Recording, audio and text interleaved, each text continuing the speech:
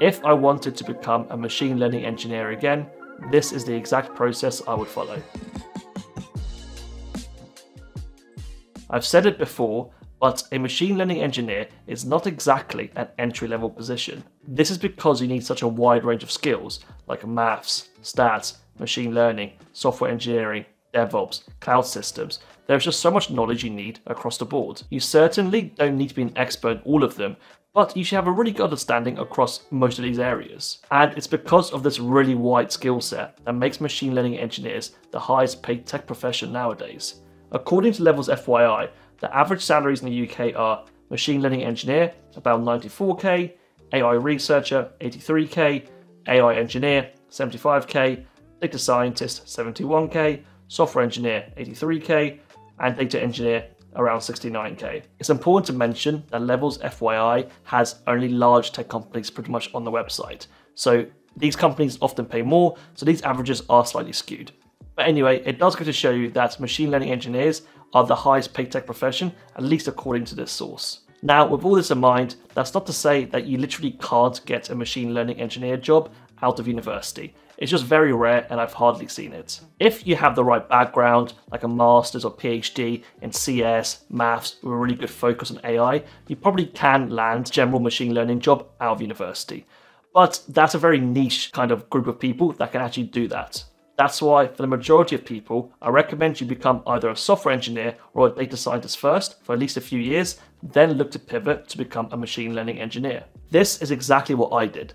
I was a data scientist for about 3.5 years, and over that time I developed my deployment skills, machine learning skills, and eventually made the move to become a machine learning engineer. Whether you become a data scientist or software engineer first really depends on what you're interested in, your background, and essentially what is the easiest route for you. If you take the advice from Greg Brockman, who is the OpenAI CTO, he recommends becoming a software engineer first. But like I said, either option is pretty much fine. So decide which role is best for you and try and land a job in that area. There are so many software engineering and data scientist roadmaps out there on the internet, so I'm not going to go over that in this video. But if you are interested in a data scientist roadmap, I'll link on screen here a couple of videos I made around a year ago that will detail all the things you need to know to become a data scientist. Once you have that job as a data scientist or software engineer, your next goal should be looking to develop your machine learning knowledge and how to deploy machine learning models into production. If the company you're currently at has a machine learning department or a team that uses machine learning, your best bet is to try and get into work on those projects. For example, a friend of mine, Armin Konker, who runs his own newsletter called The AI Engineer, which I highly recommend you check out, transitioned from being a software engineer at TikTok to working at Microsoft AI. According to his newsletter, at TikTok, I worked on TikTok Shop, where I collaborated closely with the algorithm team, including ML engineers and data scientists working on the For You page recommendation engine. This experience ultimately helped me transition into AI full-time at Microsoft. Now, this is an example of an engineer who worked in, software engineering and eventually worked in a team around machine learning AI, and he used that skill set to transition to being a full-time AI engineer or software AI engineer at Microsoft. So this is how you become a software engineer to an AI or machine learning engineer, basically. However, for me, it was the other way around. I went from being a data scientist to an ML engineer. And the way I did this is basically I was working on models, but I wasn't shipping them to production. So I asked my manager, essentially, can I just work closely with the engineers or even just try and deploy things by myself? So as a data scientist, I would build the models and I would then independently learn the skills and work closely with the engineers to effectively deploy them to production. It was hard because a lot of this was upskilling myself in basically software engineering, which is something I didn't have too much familiarity with at the beginning.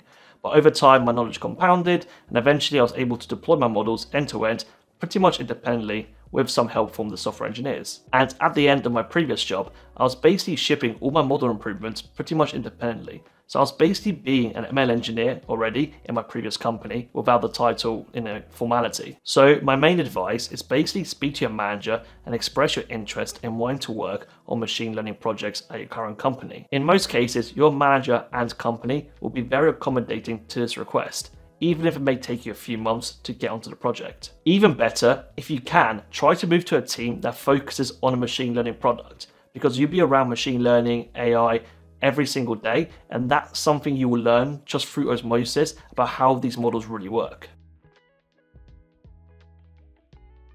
This relates to my previous point, but like I said earlier, machine learning engineers need a really large knowledge remit. So you have to make sure that you upskill yourself in the areas that you're weaker on. If you are a data scientist, you're probably weaker on things like software engineering, DevOps, and cloud systems. If you're a software engineer, you're probably weaker on maths, stats, and machine learning theory. This is just the general vibe. It may be different for your case. The point is, find areas of the machine learning job description that you don't know too well and make an effort to learn those and upskill your knowledge. As I said in my previous point, the best way to acquire these new skills is to basically work on projects in your current role.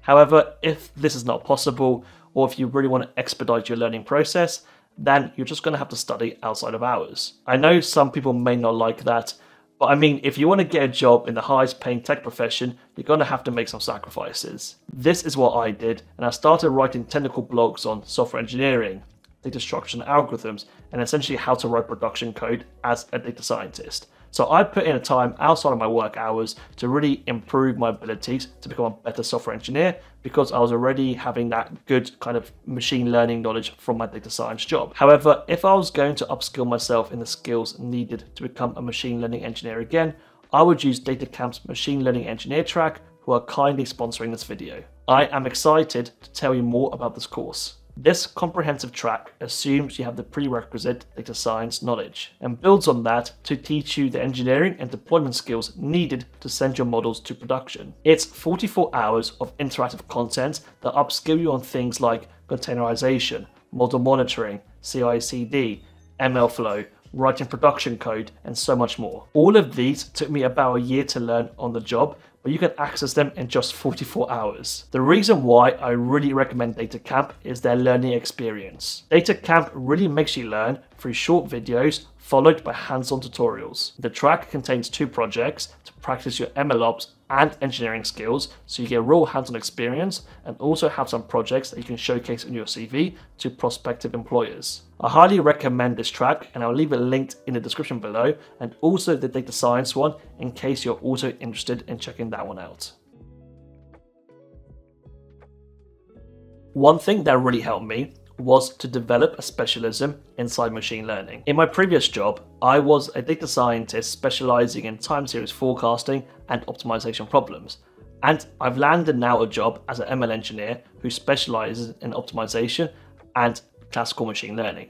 Now, I definitely wouldn't have got this role if I didn't have that really good optimization theoretical knowledge from my previous job. I essentially had a deeper understanding of optimization than the average tech person, and that was basically my edge for getting this ML engineer role. This is very common because, like I said, a machine learning engineer is not an entry-level position, and normally what you find is that if you're an ML engineer in a large company, you're typically aligned to a certain specialism. So in my opinion, if you know 1 or 2 areas in machine learning to a really good depth, that will significantly boost your chances of getting that first job in the field. In Armin's case, he knew recommendation systems pretty well and also understood how to deploy them end-to-end at large scale. He even said so in his newsletter. This work gave me first-hand experience with large-scale recommendation systems, AI-driven ranking and personalization, end-to-end ML deployment pipelines. So I recommend trying to work in a team that specializes in a certain machine learning area.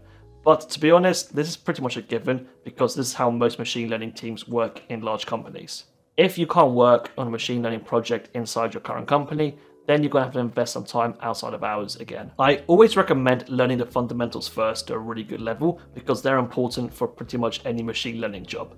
But after that, you're going to think about the areas you really want to specialize in and start developing some deep knowledge. Here is an exhaustive list of all the machine learning specialisms that you may want to choose: NLP and LLMs, computer vision, reinforcement learning, time series forecasting, anomaly detection, recommendation systems, speech recognition and processing, optimization, quantitative financial analysis, deep learning, bioinformatics, econometrics, and geospatial analysis. Again, there's loads on that list, but in my opinion, all you need to do is pick 2 to 3, and that should be your baseline. But to be honest, if you're going for your first machine learning engineer role, then it's kind of hard to learn 2 to 3 to a really good understanding, because that takes years. So I recommend learning the fundamentals and then choose one specialism that there is sufficient demand in the market for and hone in on that. And that's kind of the most efficient use of your time. And after you get your first role as a machine learning engineer, you can then learn some other specialisms on the side to diversify your skill set. If you want to learn more about specializing in machine learning, then I have a whole video on the topic, which I'll link on screen here and also in the description below. In tech companies, it is often said that to get promoted, you have to demonstrate to be working at that high level for at least 3 to 6 months. Now, in my opinion, the same is true for becoming a machine learning engineer. If you are a data scientist or software engineer, then you should try your hardest to operate as a machine learning engineer at your current company, even if you haven't got that title. I mean, who knows? They may even change your title to become a machine learning engineer and offer you that job at the current company if you're operating like one already. I have heard this happen before, and it's probably the best way of becoming one. To be honest, what I'm really getting at here, it's kind of changing the frame and the way you view yourself as a professional, right? You basically want to think of yourself as a machine learning engineer. Now, I'm not talking about just manifesting it, but actually act like one. So own production deployment models, build models, write the code for, basically try and be a machine learning engineer already, because that's the best way of actually kind of getting that identity, which makes it easier for you to apply to roles because you have that confidence and that skill set already in your current role, even if you haven't got that title. Because what you really want to do is that if you do apply for a machine learning engineering job, you basically want to say, I already am working as a machine learning engineer pretty much in my current role. This is what I did, and to be honest, the rest is history, as they say. If you want more machine learning advice like this, then make sure you check out my weekly newsletter, Dishing the Data. I send it every Monday morning, and it's all about my thoughts and experiences as a practicing machine learning engineer. If that sounds interesting, I'll leave a link in the description below for you to check out.